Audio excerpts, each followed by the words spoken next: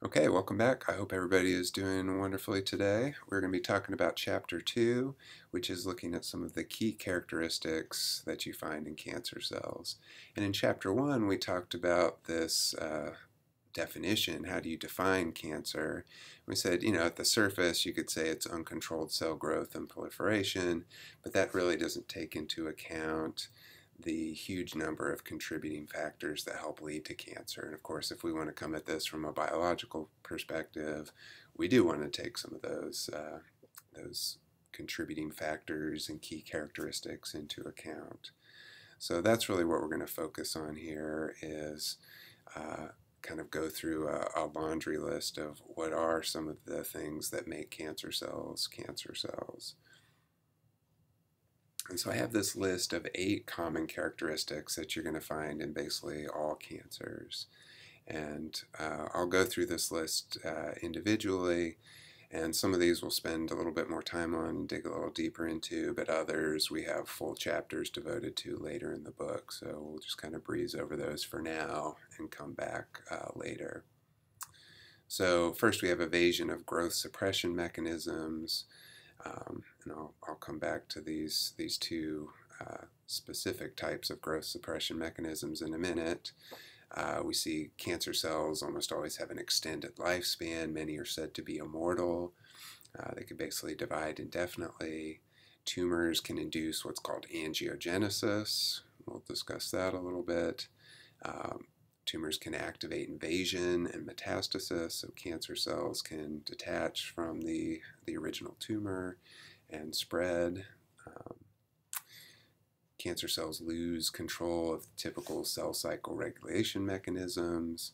They're said to be genetically unstable, meaning they're accumulating mutations at a faster rate than normal cells, and often are observed to contain more sort of large-scale chromosomal abnormalities.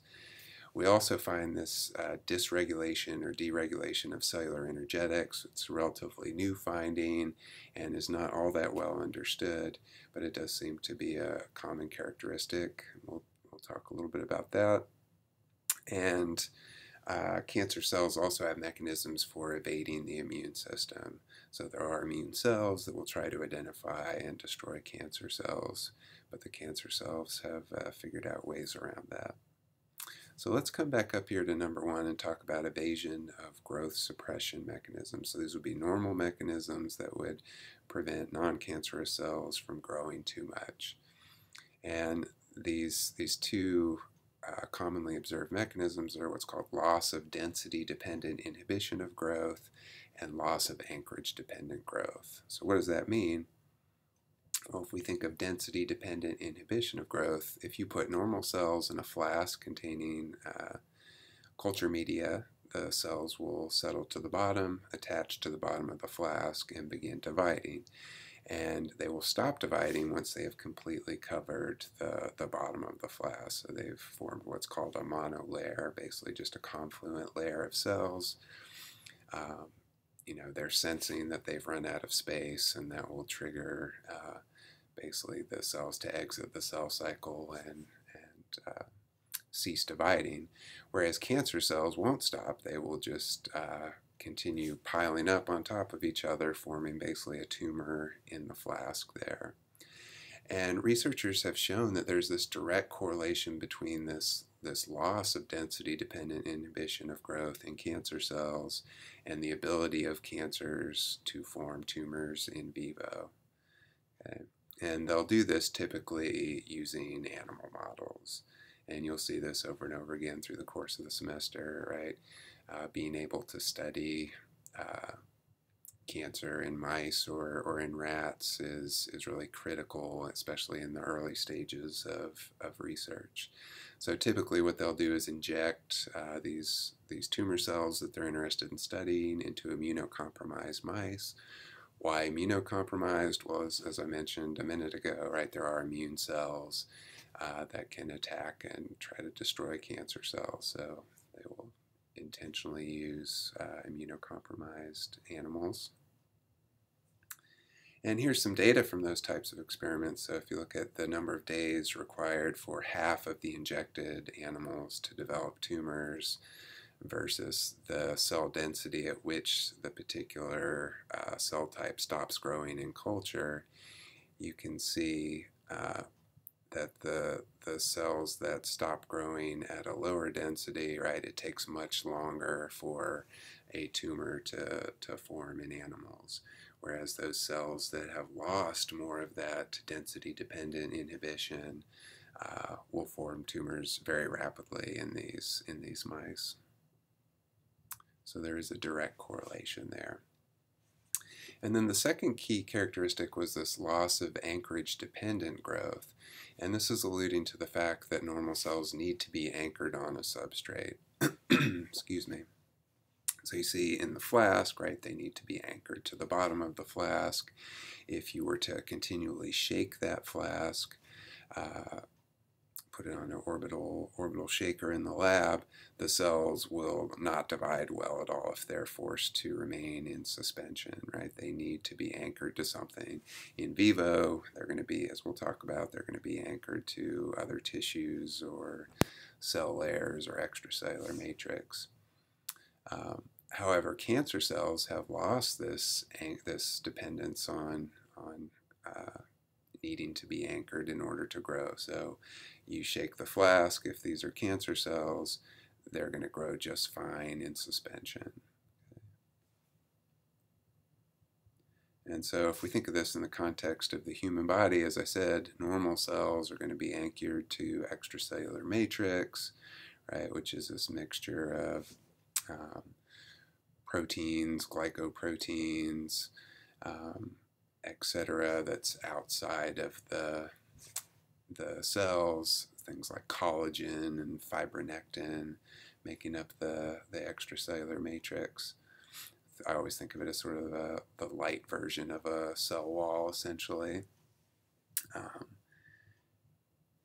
Whereas the cancer cells, right, are going to be happy dividing anywhere, even, for example, in your bloodstream, right? So this is one of the characteristics that will allow cancer cells to metastasize, because a normal cell, if it were to find itself in your bloodstream, is not going to be able to divide, and in fact is probably going to die as it circulates, whereas cancer cells are perfectly happy to keep dividing in the bloodstream. So if we think of the extracellular matrix, it has a number of different roles: support, adhesion, of course, which is really kind of what we're focused on here. It's important for cell movement. Basically think of it as the ground, the traction upon, or the surface is going to provide traction for cell movement, and can also have some important regulatory roles in terms of cell signaling. So typically when I say normal cells need to be anchored, if they are not anchored to extracellular matrix or to another cell layer, that will trigger the phenomenon of apoptosis, right? So programmed cell death, cellular suicide, if you will. And you'll notice in this cartoon here, we have these proteins called integrins or integrins, depending on who you hear pronounce it. But these are transmembrane proteins, so they're embedded in the membrane, and they have one portion outside the cell that will interact with the extracellular matrix. They have another portion inside the cell that will interact with the cytoskeleton, actin microfilaments primarily. So they're kind of mediating what's going on inside the cell with outside. And so if these integrins are never able to interact with the extracellular matrix outside the cell, that can trigger apoptosis. So you might ask, okay, well, why is it that cancer cells don't need to adhere? And the bottom line is it's not entirely clear, but there have been some differences identified at the cell surface between normal cells and cancer cells. And one very interesting thing that's been found recently is researchers have identified a number of microRNAs that can reduce the expression of some of these cellular proteins that are important for adhesion. So if you're not familiar with the idea of microRNAs, as the name implies, these are very small double-stranded RNA molecules. And what they will do is they will basically bind to homologous sequences in messenger RNAs and target them for destruction. So they're basically getting rid of certain cellular messenger RNAs. If you get rid of the messenger RNAs, then you're basically also getting rid of those proteins, right? Because the cell is not going to produce the proteins that were encoded for by those genes, by those messenger RNAs. So what kind of genes or proteins are these microRNAs inhibiting?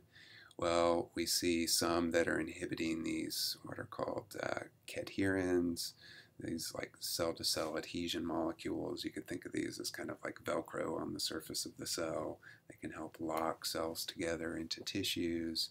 We see them inhibiting those integrins that I just showed you on the previous slide that are important for that basic interaction between cells and the extracellular matrix. We see them inhibiting cytoskeletal proteins, right? So those proteins inside the cell that integrins might be interacting with. And then we see them inhibiting extracellular matrix proteins directly, right? So if we think of this big picture, okay, we're reducing the ability of cells to adhere to extracellular matrix in cancer cells. We're reducing the ability of cells to adhere to each other in cancer cells. We're disrupting the cytoskeleton inside of cancer cells in specific ways, and we're also altering the extracellular matrix. So all of that happening through this one mechanism. And then another interesting observation that researchers have seen is that cancer cells appear to have fewer gap junctions than normal cells. And if you remember back to discussions in principles of biology or cell biology about cell-to-cell junctions, gap junctions are communication junctions. So you can think of them as basically like little pores connecting animal cells to each other that will allow small signaling molecules to pass from cytoplasm to cytoplasm. And so what we think is happening is cancer cells are getting rid of many of their gap junctions to try to prevent normal cell-to-cell signaling that might otherwise inhibit their growth. And so, for example, you can see here this cluster of cancer cells surrounded by normal cells, said that backwards, normal cells surrounded by cancer cells. If you inject a fluorescent dye into the normal cell in the middle here, you can see it start spreading cell to cell right through the gap junctions. This will be a dye small enough to pass directly through those pores. So spreads normal cell to normal cell, but you'll notice none of the cancer cells, right, receive that signal, suggesting that they are no longer connected to those normal cells by the gap junctions. And again, the idea is it's kind of shutting off that avenue for signaling from the normal healthy cells that might be telling the cancer cells, hey, you're doing it wrong, right? It's time for you to undergo apoptosis or stop dividing. They don't want to hear it, so they've basically gotten rid of those gap junctions, or at least reduced the number dramatically. Okay, so we've got these key mechanisms for evading the normal ways that growth would be suppressed in healthy cells. And then the second key characteristic is this extended lifespan. And this is referring to the idea that normal cells will divide a certain number of times, either in culture in the lab or in vivo. They have a limited lifespan. Once they've divided too many times, quote unquote, they're either going to die or to stop dividing, basically exit the cell cycle completely. And remember, I mentioned some of the developmental studies from the nematode C. elegans in Chapter 1, right? And those studies have clearly showed that, yeah, there's a very repeatable and defined number of cell divisions that each cell in a multicellular organism will typically go through, excluding repairing damage to tissues or something like that. And so, for example, fibroblasts are a type of cell that have been very well studied in the lab. These are cells that help maintain the extracellular matrix in the skin. And, in culture, in the lab, in sort of ideal settings, fibroblasts will divide about 50 or 60 times, and then they will undergo apoptosis. And on the left here, you can see a picture of what healthy fibroblasts would look like, quote unquote, young fibroblasts. And then on the right, we have those that have reached the end of their lifespan, meaning they've gone through those 50 or 60 divisions. And you can see they're not looking so great, right? At this point, they're basically initiating that process of apoptosis, and they're going to die, no matter how kindly you treat them in culture at that point. Now, this is not the case in cancer cells. So I mentioned cancer cells are often said to be immortal. So for example, HeLa cells, these are cervical cancer cells that were the first human cells able to be cultured. These have been dividing continuously in culture, pardon my spelling error there, for more than 50 years, right? So that's, I don't know how many divisions that is, but, thousands, hundreds of thousands of divisions. So how can that be, right? Why do they not stop like normal cells? And to answer that question, really to look at some of the normal mechanisms that would stop healthy cells from dividing. And one of those key mechanisms is what's called telomere shortening. You may be familiar with this, but this refers to the fact that during the process of DNA replication, right, which happens during, remember, S phase of the cell cycle, so before every cell division, when the cell replicates all of its DNA, DNA polymerase cannot replicate the very end of the chromosomes. So every time we go through that process, we basically shorten the chromosomes by the length of what would be one RNA primer that's used during that replication process. And so your cells have accounted for that, your chromosomes have accounted for that shortening by providing what are called telomere sequences at the end of the chromosomes. These are just repetitive DNA sequences. So you see it, the TTA, GGG, TTA, GGG, just repeated over and over again. The DNA at the very end of the chromosome also gets wrapped around these capping proteins. So you have these telomere caps at the ends. And those sequences are provided with the intent that, yes, they're going to be gradually chewed away over time as your cells go through rounds of DNA replication. And so there's no genes, right? There's no important regulatory sequences out here in the telomeres. But if a cell goes through enough divisions, right, 50, 60 divisions, they will have chewed through all of that telomere sequence, and we get to the point where we're at risk of now eating into important DNA that actually contains genes, etc. And so once those telomeres get short enough, they can no longer wrap around the capping proteins. We lose that cap, and that basically triggers the process of apoptosis and tells that cell, yep, you've divided enough, can't do it anymore, so you're done. And there's been a lot of interest in this in recent years because telomere shortening is linked to aging pretty directly, right? So, as we live long enough and get old enough, many of our cells in our body have gone through those 50 or 60 division cycles, and they start dying, right? So that's why, as you get older, you literally start losing muscle mass, and, everybody says, oh, I'm getting old, I'm falling apart. Well, yeah, you sort of are falling apart because your cells are dying on you due to this process. So how do cancer cells get around this? Well, enter an enzyme called telomerase. So this is an enzyme encoded for in the human genome. You have this telomerase gene in every cell in your body, but it only gets produced in certain cells, usually in like adult stem cells. But what this enzyme can do is it can basically regrow telomeres. And if you look, watch the little animation here, you'll see telomerase come in. So there's our gap that was left when we removed the primer during DNA replication, our shortening of the chromosome. Let's see, give it a second for telomerase. Here it comes. So we'll zoom in there on the shortened end of the chromosome.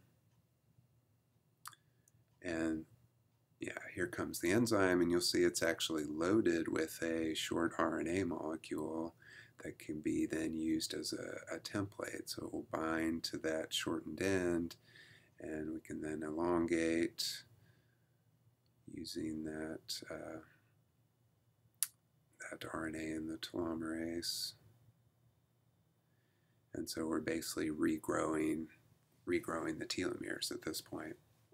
And so this was such an important finding. It was actually awarded the Nobel Prize for Medicine a number of years ago.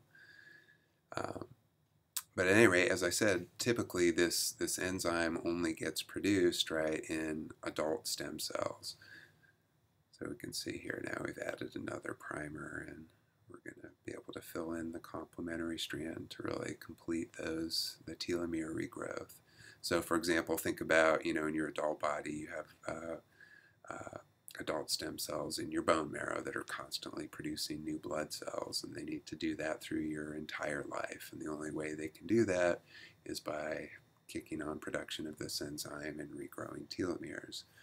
And well, we see cancer cells have often activated the telomerase gene. Okay, so they've turned that on, even though they're not technically considered stem cells. And so they're able to get around that issue of telomere shortening.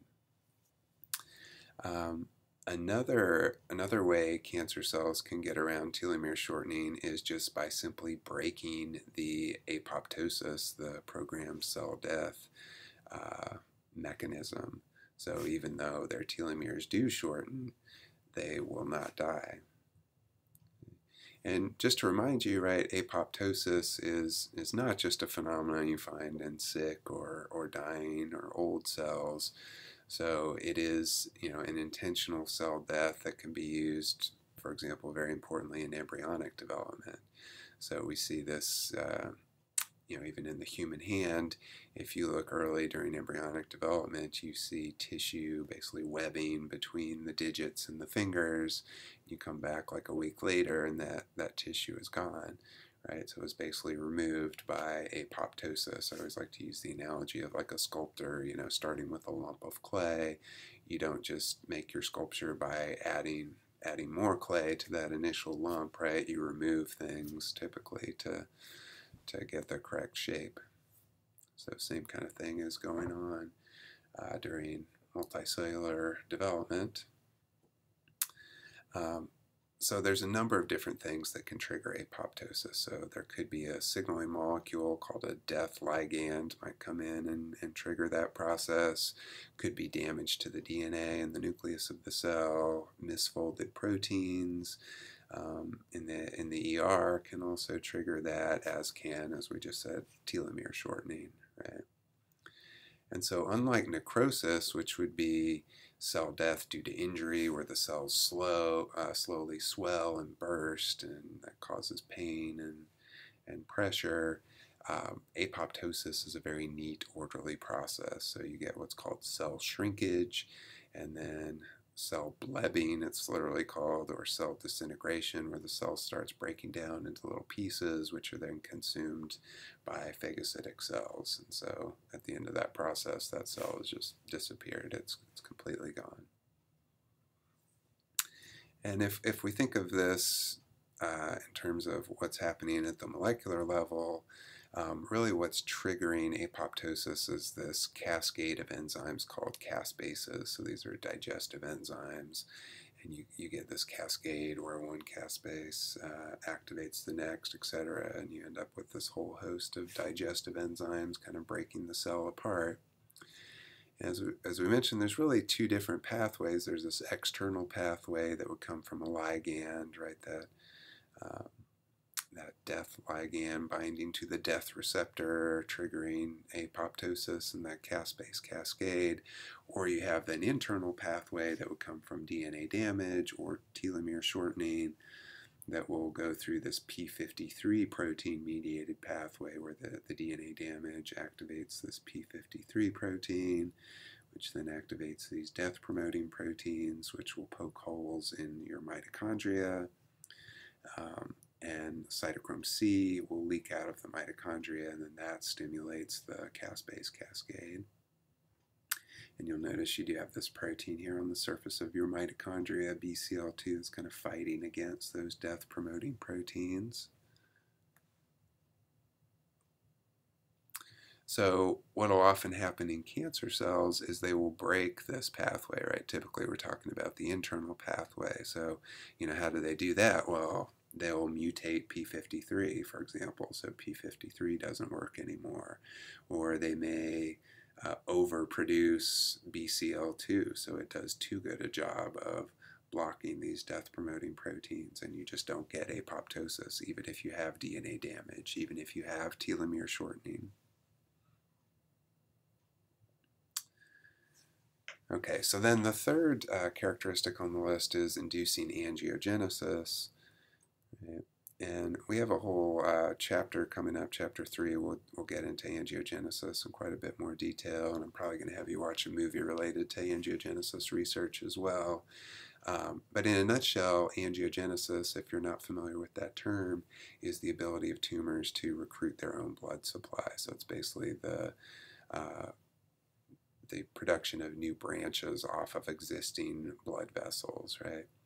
And it's been shown that recruiting blood vessels to a tumor, to a small tumor, is really critical for its ability to grow to a large size. So you may have a small tumor just a few millimeters in diameter, and it really can't get much bigger than that unless this process of angiogenesis happens. And now that's going to allow more nutrients to get to those cancerous cells, and cancer cells to get rid of waste, CO2, etc., and will really expedite the growth of the tumor. And then the fourth on the list is activation and invasion of metastasis. And again, I'm just going to kind of breeze over this because we'll go into this some more in chapter 3 as well.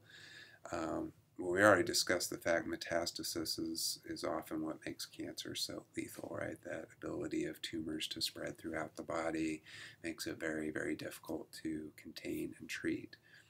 But I did just want to introduce the idea that if you think about metastasis happening, right, there's really quite a few steps that have to go on. So you have to have your cancerous cell has to detach itself from and leave the initial tumor. It's got to move to and enter the bloodstream, survive the journey through the bloodstream, exit the circulatory system, and then start dividing and survive at that secondary site to establish another tumor. But as I said, we'll go through some of those steps in some more detail in chapter 3. So I'm going to stop there, and then I will have a second part where we'll finish up this chapter.